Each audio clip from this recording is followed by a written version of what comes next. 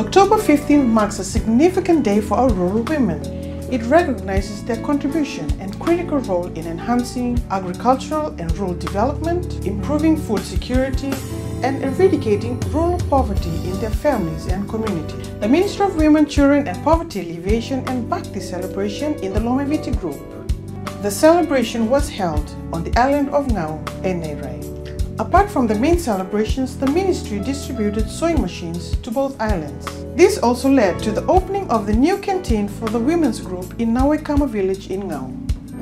Certificates were also awarded to participants who underwent sewing skills training. Also a significant aspect of the celebration was the commemoration of the Senior Citizens Day, where close to 200 senior citizens of Ngau and Nairai were awarded gifts.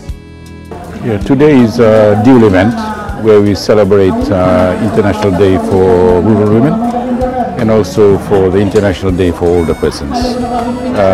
But more than the event, it's a grand opportunity to bring close to people services of essential services of government, which includes BDM, legal aid, NSEC, substance abuse, and the fight to eliminate drug usage and the use of addictive substances in Fiji. Accompanying the delegation were other government agencies who also provided services.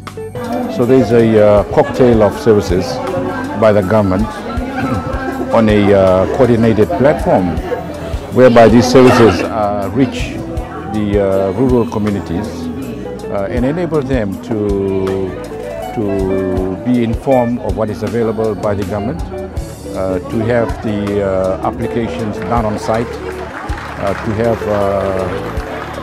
births of the children registered, even to have civil marriages, and opportunities to question about their legal rights, and also to be exposed to the other opportunities, income generating opportunities available within the budget, within the agencies of government.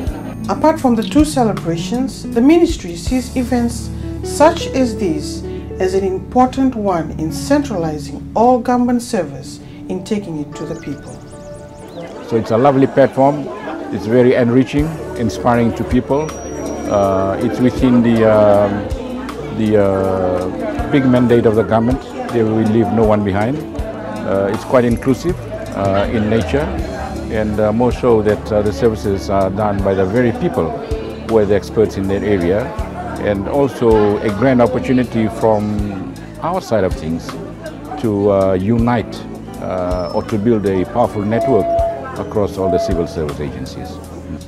Like all communities around the country, challenges and issues will always be an intricate part of our lives. Overcoming these challenges only makes us stronger.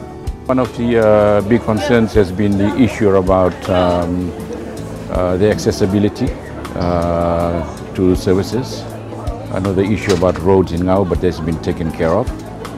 And there are difficulties where communities have in reaching some of the essential services. For the ministry, sessions such as these are important, as this gives the people the opportunity to interact with various government agencies on their various issues. Yes, the issue was raised up was the issue about income generation for women, the financial literacy training that should be done by women, and also access to some of the basic services for that matter. Like all women artisans around the country, finding a sustainable market is a challenge, and the ministry is always looking at ways of addressing this problem. We are now venturing out into some of the overseas partners that we have to create, to ensure that women connect to such sustainable markets. The results of the expo have shown that some of the women have now realized their dreams. They now have markets, they now have sustainable income for their family livelihoods. And we also have a number of models that we are looking to adapt in Fiji. And one of them is the Bangladesh model, Siputra models, for that matter, and also the Chinese model as well. So combination of the two, I think, would be just right for the women of our country. By taking celebrations such as these out to the communities, the rural women will be able to increase their knowledge on the activities and importance of their role they play, considering the challenges they face. The government has a lot of opportunities made available, and I think it's only right that people utilize them to the best. Government will invest in a sustainable business opportunity. Government is very much against free handout.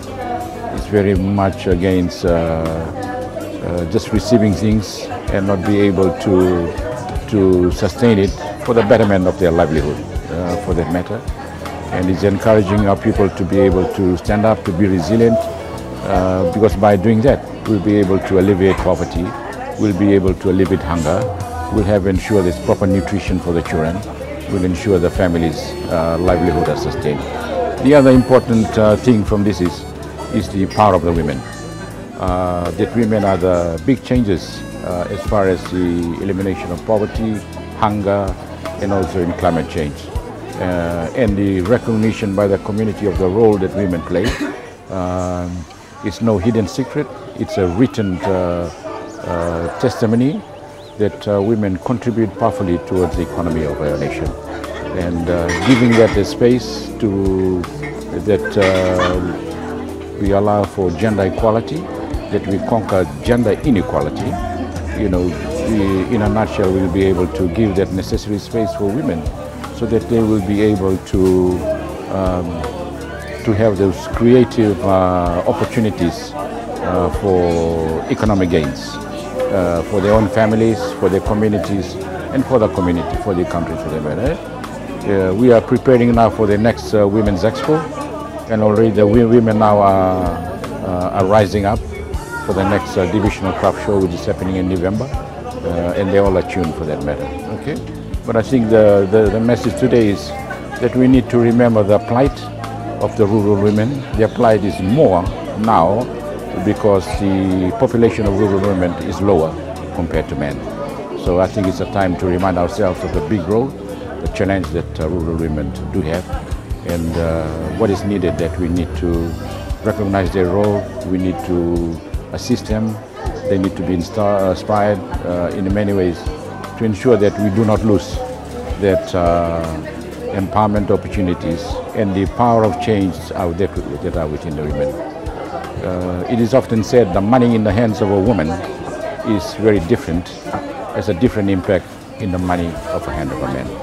Initiatives such as these will provide accessibility to essential services, help develop and enhance rural women, to alleviate them out of poverty, and be agents of change for the future generation.